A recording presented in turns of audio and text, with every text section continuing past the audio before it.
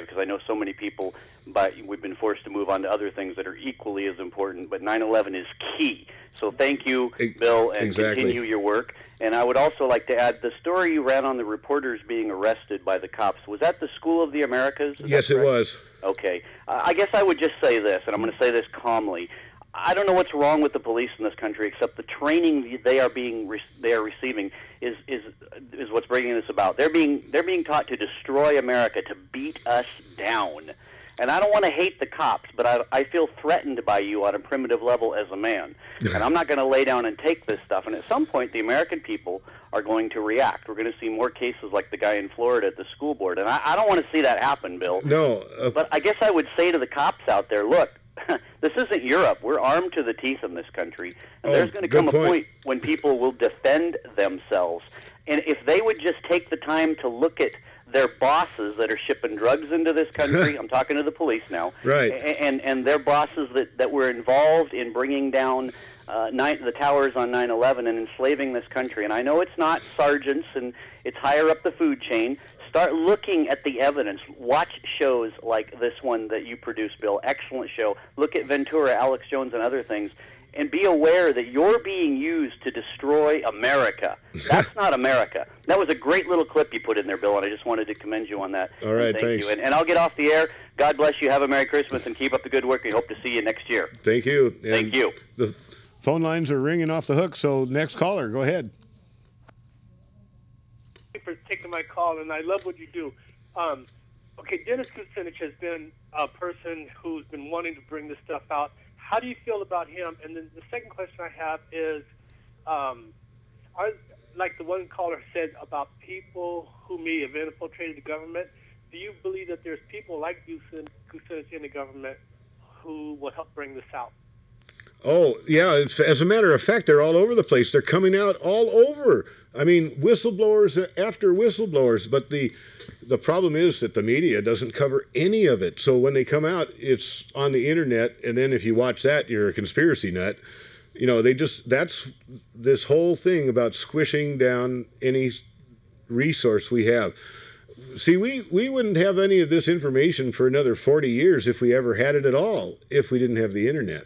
That's why they're working so hard to shut it down. So it's very important that we, you know, don't let them. I don't know how we do that, but stay informed. The more information you have, the less they can con you. If they can't con you, you don't go along willingly. If you don't go along willingly, they have a very, very hard time doing things. We know for sure that we've stifled, you know, completely canceled several of these readiness terrorist drills with the black helicopters because we found out about them ahead of time and raised bloody you-know-what.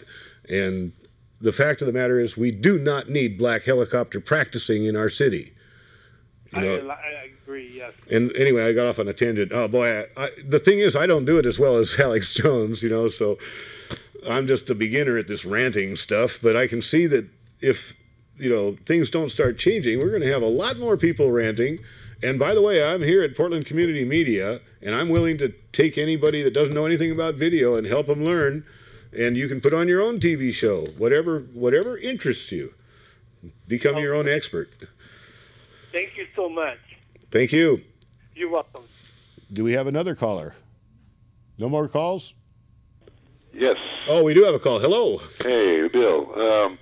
I wanted to ask, what did you think of the 9/11 first responders that were trying to get health benefits for all the health problems that they're going through right now? And the Senate just declined. Yeah. That, can you imagine that? They get all uptight about, oh, you're going to take away our tax breaks for the very rich, billionaires. Mm-hmm. Billionaires need their tax breaks, but oh, first responders who gave up their health for your well-being. Right. We're not going to take care of them. No, sir. Yeah, and these are the same, it seemed like to me these are the same senators that were praising him to the highest pedestal. Right. Just, and remember George Bush putting his arm around him with the bullhorn? We're going to find out who did this. Right. Yeah, but he didn't have a mirror at the time. I just find it interesting how they just cram patriotism down your throat and then they turn around and do something like this that's not really been a part of the, you know, another big issue that's not really been reported much in the media. I just find that and it's going on and on and on. Luckily, all over the place, there are people doing really good things. I think Visibility 911 just started a different program to try to get information to people on a new basis, and actually, I'm one of the only 9/11 shows on the West Coast, at least. I know there's one in Denver, too, and I think somebody has one in New York, but I'm not sure. There's not a lot of us out here. They're trying to end cable access, probably for that one of those reasons, too. Yeah. Well, keep doing what you do. Thanks a lot. Thank you. Bye. All right. Well, you see my roll-in directory behind me. Okay, we're starting the DVD show again. This is the slideshow again of the artifacts at the JFK airport. But the fact that some of these artifacts do exist means that we can investigate. Everybody's talking about the steel that's been shipped off to China. Okay, caller, go ahead. You're on the air. Oh, yeah. Anyway, Zbigniew Brzezinski was Obama's campaign advisor. Didn't that alert anybody in this country to is rotten? Exactly. Obama was cultivated and prepared for the presidency, and following the teachings and tutelings of Zbigniew Brzezinski, who is, the #1 orchestrator of so much wrong. Who do I know that can dial the phone? Yeah, and the funny thing of it is turn off your cell phones. Back when the elections were, not the elections, but when the campaigning was going on, and when I saw that, I thought, well, McCain was probably one of the least viable of all the Republican candidates because he's a psycho and a jackass cowboy. But you can go back and listen to any of the verbiage from any of his fellow military people that he worked with. I've heard that from a number of sources. But when he picked I Can See Russia from My House, Sarah Palin, as a running mate, that I just went, these people have no shame at all. I mean, it's like, they must believe we have got to be the stupidest people on the earth. And what do you mean calling me stupid? Meh. Yeah, I don't think they're far off, because the American public is that blind to believe that, I mean, especially when they see Zbigniew Brzezinski. I saw him like in the second or third week of when the campaign first got started, and I saw him walking side by side with Obama. It was on the local news here. Yep. And they showed him someplace back east where he was campaigning. He was going from point A to B, and they showed him walking side by side. And I actually kind of wanted to throw up when I saw Zbigniew Brzezinski on there. So it's and if anybody ever wants to see a real creep out, sometime check out the Charlie Rose on OPB interview that he did with Zbigniew Brzezinski and Henry Kissinger. I just saw that the other day. That was what I was. Yeah. I mean, he starts interviewing him. He says, there are some conspiracy people out there who, think that, well, you're the grandchild or whatever he said of conspiracies, And he went down to Trilateral Commission, the Bilderbergers, and so on. Yeah, that's worth looking at. Check C-SPAN. I always cruise through C-SPAN and see if anybody's out there. The only way we're going to get this message out to the American public is to basically put your show on national and have it run every day, 3 times a day. They run Democracy Now! Twice a day, and she's even been, like you alluded to a couple of years ago there when I mentioned, or about a year ago, when I mentioned that she was one of the people that reported Building 7 came down 23 minutes before it actually happened. And when somebody questions her about it, she kind of, Amy Goodman, who is the host of, for all those people out there that don't know, Amy Goodman is the host of a TV radio show called Democracy Now! Now, what do you mean she reported it 23 minutes early? I don't think she did. She was standing there at the cross streets in front of Building 7 when it started falling, and she heard the countdown. Oh, okay. And we have pictures of her running with the rest of the group after the countdown. Okay. But one time, about a year ago, she was here in town talking at the Baghdad Theater as a benefit for KBOO or one of the other radio. Somebody confront her?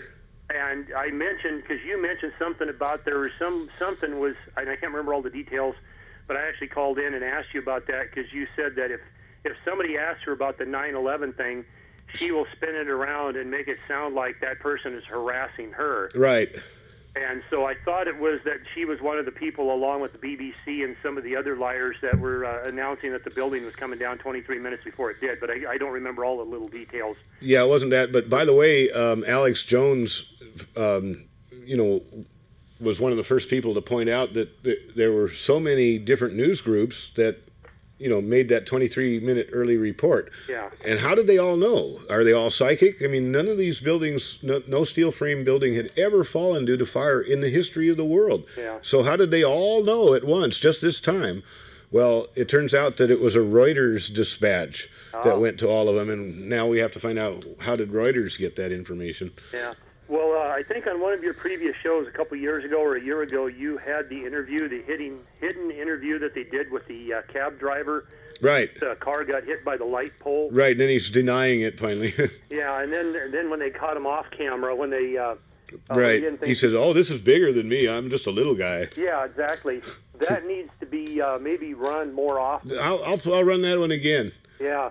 Hey, well, thanks, caller. I got another caller. We got 2 minutes left. And I'd like to see you do the show every week or twice a week or something like that. I know what you mean. There's enough information and enough people that want to talk about it. As soon as I open up the phone lines, it doesn't stop. Yeah, and I'm glad to hear that. So. I'd like to say this is the most popular TV show on cable access, but I don't know.